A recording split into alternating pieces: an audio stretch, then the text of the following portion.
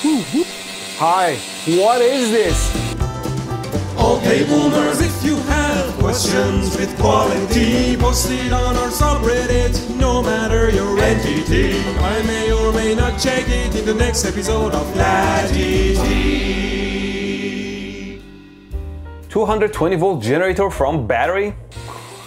That's cute. He's switching a battery over some transformer to generate high voltage? Maybe I should give that a try. If you have these old transformer wall adapters, don't throw them into garbage. You can always harvest the transformer out of it. Like this guy here that steps down 120 volts to 12 volts. We don't need the rectifier and capacitor though, we disconnect it. So to create 120 volts from 12 volts, we just have to flip the usage of the primary and secondary. Actually, can I connect 120 volts to the secondary of this thing and get over 2000 volts on the other side? Let's give it a try. The much smaller inductance of the secondary doesn't allow it to be used on 60 Hz 120 volts without explosion. So what we do is we switch a voltage on the lower voltage side of the transformer at much higher frequencies. For example, I'm going to touch the transformer with a 1.5 volt battery momentarily and... look at that, I got a spike well over 600 volts just from a 1.5 volt battery. One spike is not enough though, is it? I'm going to create continuous spikes out of the transformer by using a relay, unlike the guy did in the video. Damn it, chair! Connect it normally close to one side of the relay coil. The other side of the coil goes to ground, I guess. Battery positive goes to the common. Oh, switching already. Before that, connect the normally open to the transformer. Other side of the transformer connects to ground. Probably have to slow it down. Add a capacitor across the coil. And now, oh, switching slower. And with the transformer, ow! We get huge oscillations and spikes of over 1000 volts. I connected a diode and capacitor to that output to rectify it, and you see we have a DC voltage. 70 volts? Yeah. Ow! What the? Ooh. My capacitor is super alright. It's only 16 volts. Thank God it didn't blow up. Here's a 400 volt capacitor. And with that we get... oh my God, look at that. It's 160, 170. Let's discharge it before getting shocked. Ooh. Can I run a lamp with it now? Let's see if it turns on.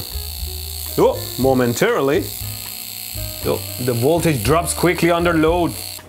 For it to properly work, you need a much faster switching frequency in tens of kilohertz and a control circuit to make sure you regulate the output voltage. Otherwise, things will blow up. But this was a good proof of concept. And without the rectification, you can use the high voltage pulses to shock your friends. They'll be fine since your friends are imaginary. The glowing outlet. So much arcing in the wall. I have a feeling if we zoom out, we'll see a bigger picture. Mehdi average day. I'm so cute. Now what? Well, that's dangerous. You can't touch that thing now. Yeah, just put it back, maybe. Oh.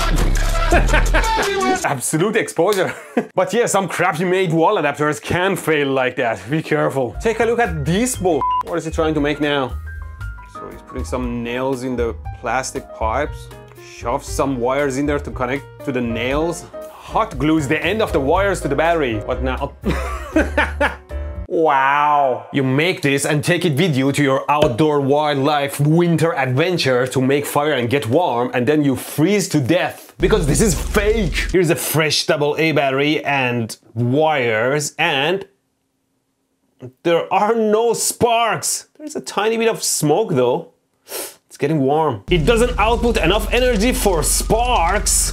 If you use this method to create fire and you froze to death, you might have a case against that guy. And he thought nobody would ask about this sketchy gap between his fingers where the actual wire is running. Siemens high voltage DC transformer with a capacity of 12,000 megawatts. Dang, these stuff are cool. I want to see one of these from up close and, you know, test it. All the details and considerations for the high voltages not to arc. That's why these things are so huge. They have to keep high voltages apart. Look at those tiny people under it. Wow, it's beautiful. A ton of engineering that goes into these things. I barely know anything, don't I? I love transformers. Wow, you and I both, brother.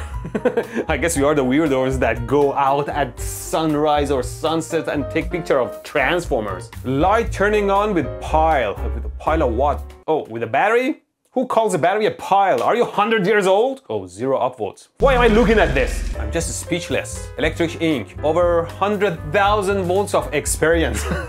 Well, I mean, that's how we measure our level of experience in electrical business. If you can survive that much voltage, you are clearly an expert. 90 microfarad, 200 volt capacitor bank. Yum. Magic sponges?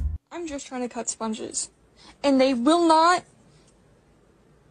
What the f***? It's magic. Like, please. What a cute little sponge. Here I have a foam and a styrofoam, and rubbing them against each other, I create static electricity due to triboelectric effect. So I rub these two together and I have a smaller piece of foam I cut off. I rub on this, and now if I try to put this on top of that, whoop, whoop, they repel each other because they are the same charge.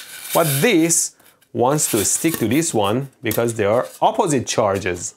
I guess we knew that, didn't we? Saw this on TikTok and wondering if it actually works. What is this? Oh, put 2 clips in a pipe and some balls and aluminum foil. 2 clips, and it does that. I'd like to try it. We got a piece of hose, make a tiny ball out of aluminum foil, put the ball in the hose, put some paper clips on each side, and I suppose it looks like this. Let's test it. We charge the surface of the styrofoam. Now we get no motion. Motion, please. There's nothing. Should be avoiding any sharp edges inside the tube. What if I put the back of 2 nails inside like this? Okay, I got some foams. I'm gonna pass the nail through it. This is to hold the nail in the hose. Like this. Show me some motion. Oh, there you go. Oh, it's moving. Well, the charge is going away on the surface. Let me try it with my bandograph. There we go. Hey, it works from far too. Not bad. But the Chinese... Oh, although the Chinese version felt unreasonably strong. Maybe they had a Vandograph hiding behind the curtain. And of course the science behind it is that the ball gets attracted to the charges, picks them up and repels from the same charges, and then gets attracted to the opposing charges on my hand, jumps to my hand, loses its charges, and the cycle repeats again. Mehdi is no longer 45, he's 48 now. They adjusted the angle. Only 42 left to become 90 degrees. I want to do it at 50, 60, 70, 80, 90. 90 would be the simplest, but any angle before that would be pretty hard. Let's exercise my neck muscles. How about visiting Bangladesh?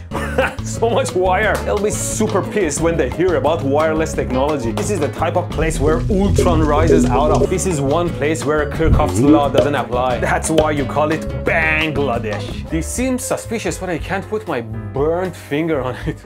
Just place a razor blade on the burnt out LED bulb, and it will work perfectly again. Oh, that's a joke. This incredible secret was discovered by an electrician. Discovered by an electrician. So he has a defective light bulb, and the reason it's broken is because one of the LEDs is burned out. Remove all the excess from the burnt out LED. We're gonna need an old razor blade. Why would you use a razor blade to fix it though? Any like an aluminum foil would be fine. And then just place the piece of the razor blade that we cut.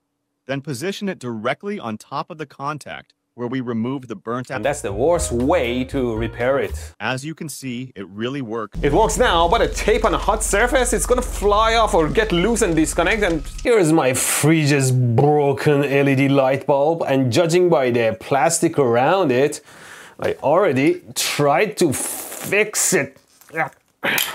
And if you look carefully here, I try to repair it properly too by removing the LED and soldering instead of just slapping some piece of metal on it. Since all the LEDs are typically in series, we should be able to find out which one is broken, if that's in fact the problem, by shorting across the LED. Hey, just so you know, if you're doing this and your body is touching the ground, the AC current can run through the tweezers through your body and you'll get electrocuted. So don't be touching the ground or AC lines or anything of that sort. There you go. So this LED is broken. So this LED broke first, then this one broke first. Now you can take this LED out and short across it as well, or just replace those LEDs with LEDs from a healthy light bulb, which is not only, I mean, why would you try to destroy a healthy light bulb? But it is very hard to remove these LEDs in one piece and don't break them because they are sitting on a heatsink and it's very hard to heat them and remove the LED. So I guess we can short this one as well. Try to break it off the board. Try to solder across this one, which is quite hard to do. There you go. 2 more LEDs left in this. How long do you think they will last? Since I cut this plastic before I weld it back together. Yep. The issue with this type of repair is that your LED may continue breaking even quicker depending on the type of driver you have in it. If the driving circuit is a fixed current source, then the remaining LEDs can't tell the difference and will be fine. But if it is more like a fixed voltage type of thing, then the fewer LEDs means more current through all of them, which puts more stress on them and they'll blow quicker. Plug fastened to garage door slides into outlet. What is going on? Oh, the guy fastened the plug to the... Oh, it's going to align with the outlet. Oh my god, go, go, go! The joy!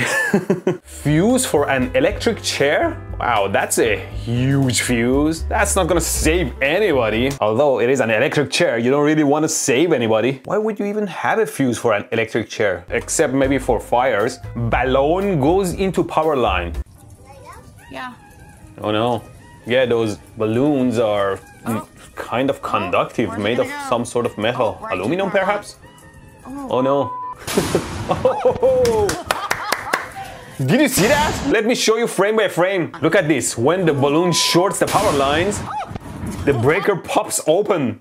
That's one way of testing power lines in different countries. At-home nuclear reactor. This product is going to revolutionize... Yeah, I've seen this before. It's fake. This is supposedly an egg with a thermonuclear power reactor inside of it that's supposed to like keep your power running for many years. Of course, it is impossible as is. You can't contain the whole thing in an egg. The way those power generators work is that the nuclear material heats up, you pour water in it, water turns into steam, creates steam pressure, the steam pressure runs some turbine and generates electricity, and the rest of the steam goes out. Something must be coming out of that egg. If nothing comes out of it, it just keeps heating up, and blows up, and you would have another Fukushima on your hand. Would be nice if there was a way though. What is this? Something is shorting and arcing.